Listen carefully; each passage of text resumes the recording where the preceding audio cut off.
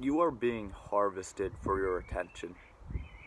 You check out all these social media companies, all these YouTube videos, everything, right? It's all just a competition for where you spend your time. And the thing is, we don't have infinite time. We will one day, as morbid as it is, we will one day die. And we can't buy back the time that we have wasted on shit like TikTok and Instagram. These companies know that. And for some reason, attention is like a new economy. I don't really get it. Like, I don't get why, like, capitalism has brought us to the point where, like, shut the fuck up. I don't get why capitalism has brought us to the point where our minds are a new currency, right? Like, I don't know. Like, it's weird, right? But you are being harvested for your attention without you even knowing it. It's kind of insidious, isn't it? That we are having the precious hours of our life that we could have spent creating cherished memories. We are having those, like, those hours, those precious hours, essentially being stolen from us and sold.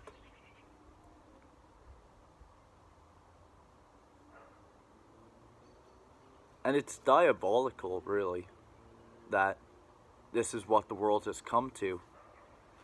But I don't even know, like, what there is to say. Like, I don't know where I was going with the but. Like, this is a full-on crisis. Like, you ever see the fucking, like, the fucking 3-year-olds on their iPads and all that shit? Watching, I don't even know, like, one time I looked at my sister's phone while she was scrolling on TikTok. I don't even know what I saw. I could not describe to you in words what I saw. It was crazy, like, it was so weird. And kids are being fed, like, this junk into their brain from a very young age, and it is concerning. And I feel like it is up to our generation. If you're over 18, like our generation, right? Like us cool fucking 2000 kids, right? It's up to us to try and help, like, this situation get better. And,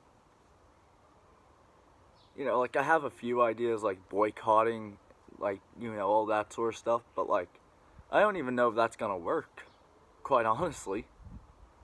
So yeah, we as people need to come together and figure out a solution to this problem, because it's just gonna get worse. Like, I don't want my little sister to have her hours, her, like, the time that she could have spent having cherished memories taken from her because she was just born in the wrong, like, time period. It's disgusting.